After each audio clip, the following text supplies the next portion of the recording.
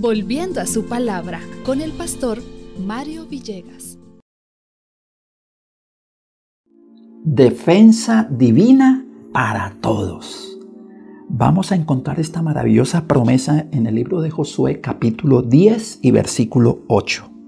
Y Jehová dijo a Josué: no tengas temor de ellos, porque yo los he entregado en mi mano, y ninguno de ellos prevalecerá delante de ti. Esto es maravillosa promesa para todos. ¿Y por qué para todos? Porque Josué representa a los verdaderos israelitas espirituales de hoy, nos representa a nosotros. Nosotros no tenemos los enemigos de Josué, los amorreos, los cananeos, los filisteos, los heteos. No, ahora son otro tipo de enemigos espirituales. Pero el Señor, nuestro Dios, está diciendo: yo voy a ir delante, no tema, ya están vencidos. Qué hermosas palabras que nos dice nuestro Dios hoy. No tenga miedo, no tema al enemigo. Bueno, ¿y el miedo de dónde viene? Viene por la primera desobediencia. Recordemos allá en Génesis 3:10, cuando Adán y Eva se esconden y el Señor le dice: ¿dónde estás? Y responde Adán: me sentí desnudo y me escondí. Estaba desnudo de Dios.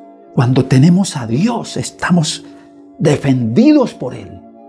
Y ese temor se va con la presencia de Dios. Hoy necesitamos esa presencia que nos anime para enfrentar esos enemigos que hoy tenemos, y son esos enemigos espirituales. Pero nuevamente en el libro de Éxodo, capítulo 14 y versículo 14, nuestro Dios dice estas palabras para todos: Jehová peleará por vosotros y vosotros estaréis tranquilos. Esas son promesas que Dios dio también para nosotros hoy. Nuestros enemigos son espirituales, de maldad. Y el Señor nuestro Dios, si va adelante, va a estar peleando por nosotros. Solo es que lo sigamos, porque nuestro Dios ya venció en la persona de nuestro Señor Jesucristo. Recordemos lo que dice Hebreos 2:14.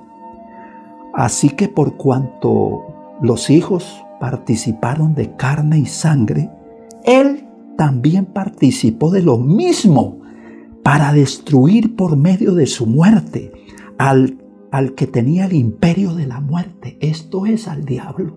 El enemigo ya está vencido.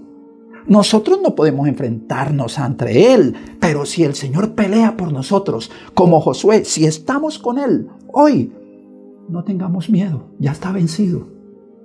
Con esta esperanza, salgamos en este día a enfrentarnos a las dificultades, a los enemigos, pero en el nombre de Dios, y ya estamos con la victoria asegurada.